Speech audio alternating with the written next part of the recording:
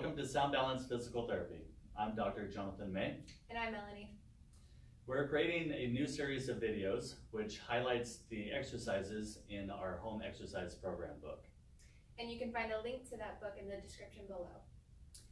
We'll be posting new content every day, so make sure that you subscribe to our channel. And be sure to hit the notification bell below so you can be notified every time we post. And if there's any suggestions that you want us to make videos for, then leave a comment down below.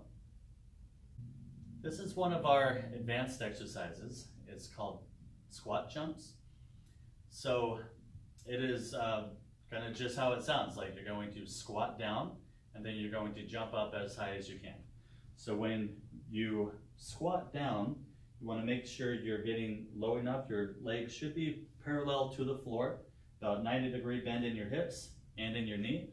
And then you're going to explode up as high as you can. Good.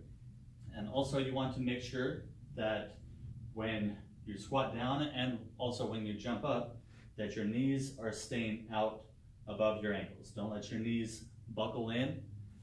This can cause injuries if it is repetitively done. So this is a great way to strengthen your legs, your quads, your hamstrings, and your buttock as well. So hopefully this was helpful for you. If you like that and want to see more content like that from us, go ahead and hit subscribe down below. Thanks for watching and keep moving.